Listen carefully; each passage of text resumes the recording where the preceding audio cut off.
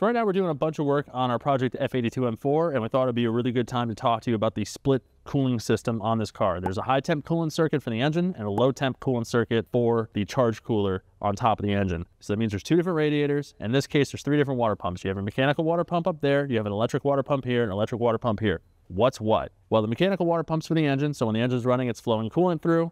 And then you have your after run pump down here, which is going to continue to cycle coolant through the engine even after the engine has been shut off, which is very important in case the turbos are hot or the coolant temps are high. Now you have this other larger electric water pump up here, and this is the sole pump responsible for flowing coolant through the low temp coolant circuit. If you were to disconnect any coolant circuit hose, no matter what, I highly recommend that you check both the low temp tiny expansion tank and the high temp expansion tank, which is the big one, to make sure that you didn't inadvertently drain the other system. All of these individual parts are available at fcpeuro.com for the F80, F82, F83, S55 powered BMWs, and F87.